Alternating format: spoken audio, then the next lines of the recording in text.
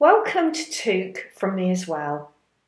I'm Marion Waite and I've been teaching online since about 2008, mainly in the Faculty of Health and Life Sciences at Oxford Brookes University, but more recently with OCSLD and in particular the open online courses.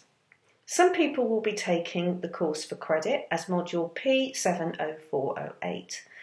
They will have an assignment and course tutors will be available to support you in writing that assignment, including any feedback on an early draft. The assignment is a 2,000-word patchwork text. More information about this particular genre of writing will be available within Tooc. But the important thing to grasp at an early stage is that the focus for this assignment will be your participation in the week 3 and week 6 activities, and in particular reflection on your participation. Don't forget that we have a 2-week break for the university Easter calendar. During this period there will be no tutor support available.